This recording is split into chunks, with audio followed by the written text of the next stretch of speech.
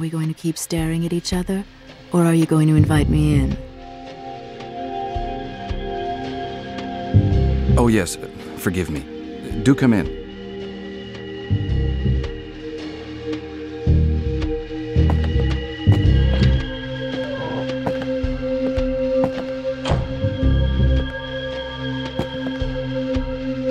Sorry, I didn't introduce myself.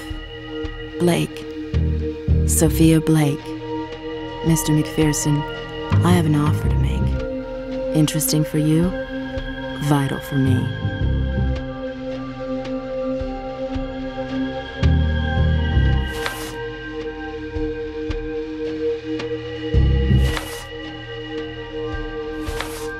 You mentioned an interesting offer. What exactly was it? Mr. McPherson, you've been in Paris for some time and I need your help. Only you can investigate this case. I'm ready to pay anything.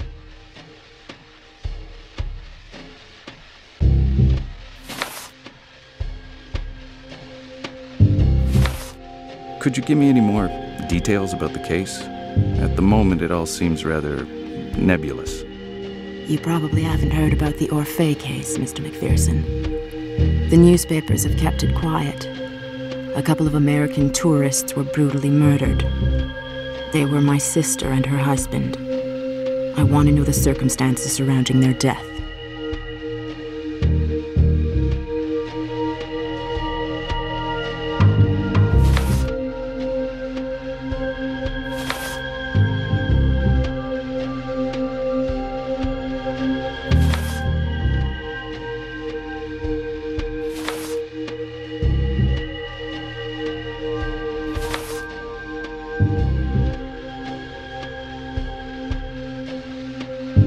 I don't get it.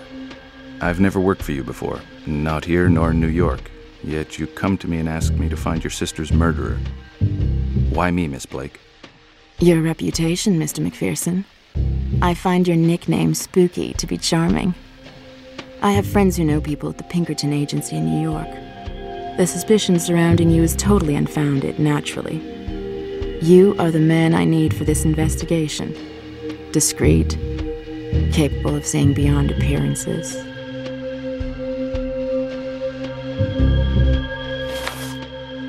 These murders were committed in Paris. Do you know whereabouts in Paris? A hotel in a chic part of Paris in the 8th district. The Hôtel Orphée. They arrived there about a week ago. They were found dead in their hotel bedroom. Are the police handling the case? If they are, it may well complicate things. Do you know the name of the inspector in charge of the investigation? The detective in charge of the investigation is named Lebrun. You know, the police are the same in every country, Mr. McPherson. Whether you're in New York or in Paris, you mustn't be in a hurry. Lebrun is no exception.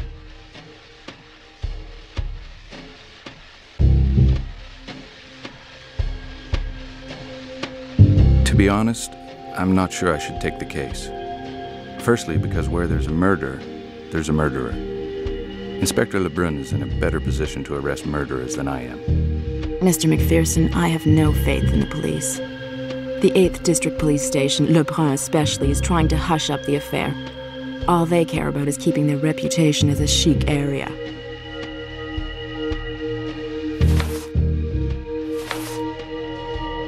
Your sister and her husband, they were both American. What exactly were they doing in Paris? I was supposed to meet them in Paris. You know, Mr. McPherson, visiting Europe was my sister Ruby's childhood dream. With Mr. White, her wish came true. They were so very much in love.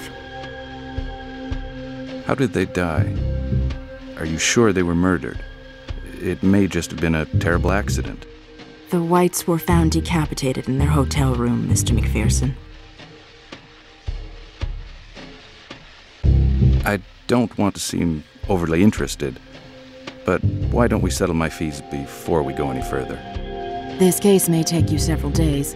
I'll give you 500 straight away and 500 per day of successful investigation. Your offer is very reasonable. I accept. I owe you a lot, Mr. McPherson. Much more than the money I'm paying you. You'd like me to begin right away. I think I have all the information I need to begin. You're sure you haven't forgotten anything? The police didn't find any items of value in the room. Yet my sister and her husband traveled very comfortably, in luxury and with old family heirlooms. It was a passion they both shared.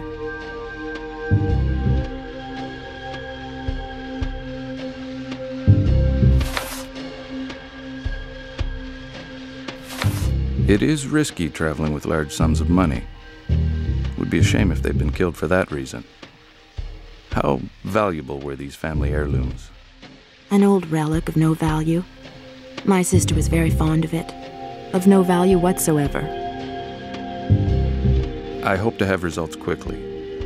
I'll be in touch with you when I've made some progress in my investigation. Goodbye, Miss Blake.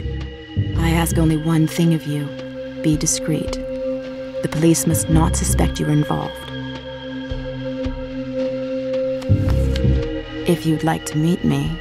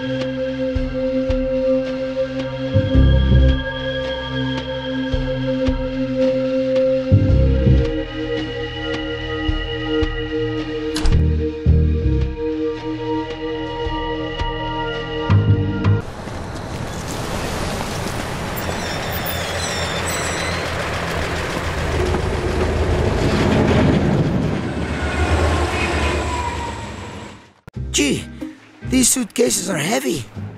And do not forget, young man, the elevator is still out of order. Oh, brother.